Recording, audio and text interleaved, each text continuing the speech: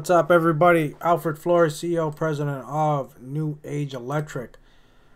So I'm gonna jump back into Accubid Classic Estimating Pro 15, and there was a little trick to when you're using the takeoffs and designations where you might select something and you take it off, and then you want to go back and you're like, I don't want to use this one. And you know, typically what somebody would do is they go into extension, and you know, they'll maybe drop the labor or change the designation because they can't change it, or they just want to call it something else and they know it's a lower labor, whatever the case may be. So for example, let's say we're gonna create an F1 fixture. We'll start with fixtures really quick. So we'll say a fluorescence, recess, we'll do 2x4 drop in, and we'll select that.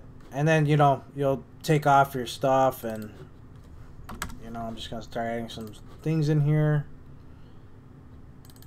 boxes, you know, and we'll call it a day. All right, so you know, we take it off, we say there's 10, and then we look at the fixture schedule, and then they go, oh, you know, they're not actual 2x4s. There are some other fixtures, or whatever the case may be.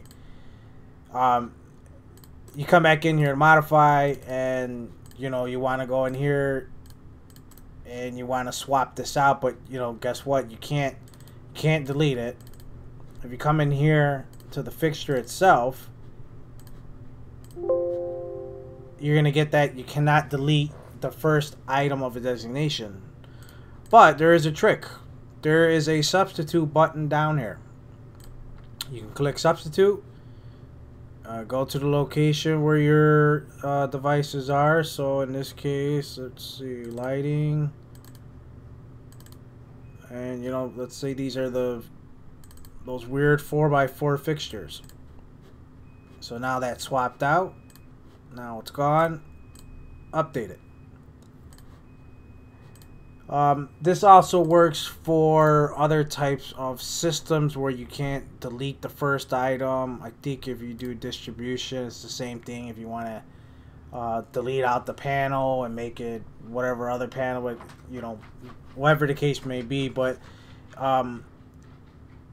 in my database itself, my 2x4 fixtures are already set up in one takeoff, and then all I'm doing is, if I mess it up, I just substitute the one line out and I'm done. Well, once again, Alfred Flores, CEO, President of New Age Electric. You guys got any comments, drop them below. And if you haven't clicked subscribe, click subscribe. We'll see you again. Thanks a lot.